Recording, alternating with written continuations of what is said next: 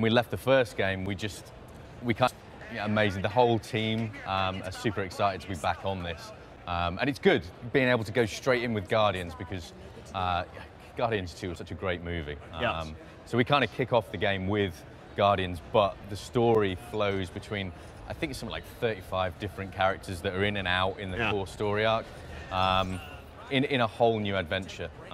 You know, the main bad guy this time is Kang the Conqueror, and we're not just saving the Earth this time. We're actually saving the entire Marvel universe. It's pretty epic in scale. Yeah. So is it literally everything? Is anything in Marvel off limits, or you got it all in here? We've got pretty much everything we want in there. You know, and in terms of like an open world, we're going on a huge scale. We've got this place called Chronopolis. So. Comic book buffs will know this is Kang's city. 20 different Marvel environments, and it's about time. All these different characters and environments from out of time is everything that we're looking to do here. So it's a joy to go back to this universe, and I think since we've announced the game, people are just so excited about everything that we're doing.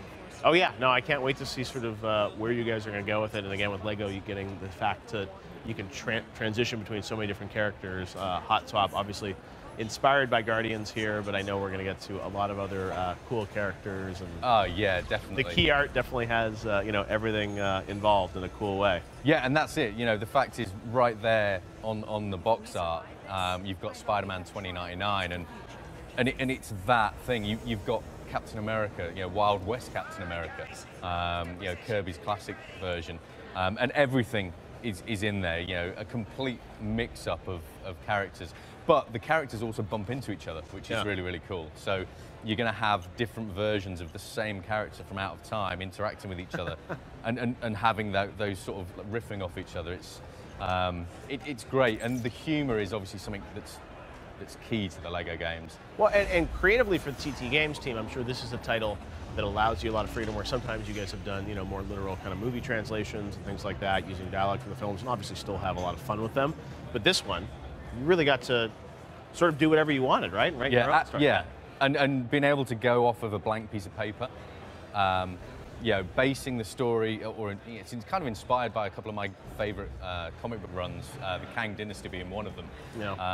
And the cool thing is, we got Kurt Busiek, who's the guy that wrote those runs, to kind of come in and co-write the story with us. And it kind of has that authenticity that you can't get without a Marvel comic book writer. So, the interactions between the characters, the way that they kind of affect the whole story, it's really epic. And we wanted to make sure that the story was king in this. So there's some like awesome plot twists along the way.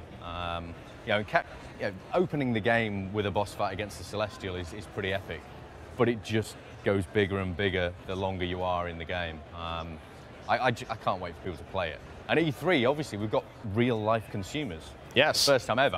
I know. I'm kind of excited and scared at the same time. Friends and family will all be there checking it out, which is cool. And I mean, this is, as you said, like a truly, epic scale. And that's why I think the Lego, people say Lego games and think, I'm not sure. And then they see it, and there's so much detail, so much love and care that the TT Games team always puts into it. You never get bored of Lego, because it's like you can do so much with it. And you guys have refined such an amazing style to how these games play. Look at the amount of action on screen here. That's it. It's the amount of stuff you can interact with. It's just a huge amount of stuff.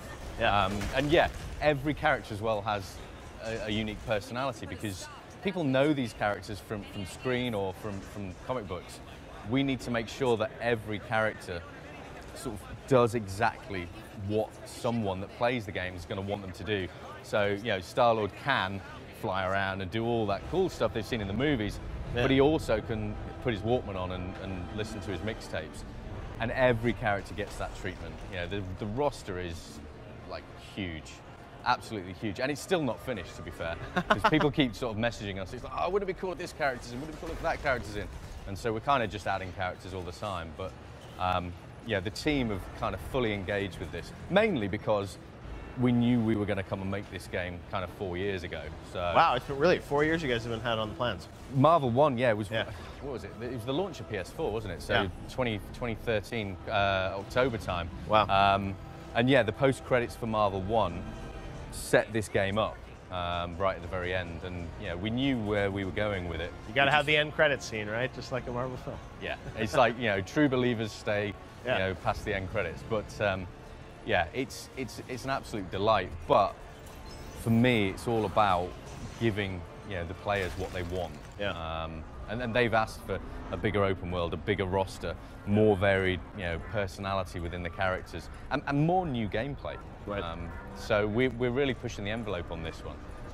And also with a comic book style, we've kind of shaken up what makes a Lego game. Kept the DNA of a Lego game, but tried to make sure everything has had something new and exciting, from the customizer to the status screens to just actually the way the roster's implemented. It's a pretty exciting game to work on, actually. Absolutely. Well, it looks like there's a lot going on there.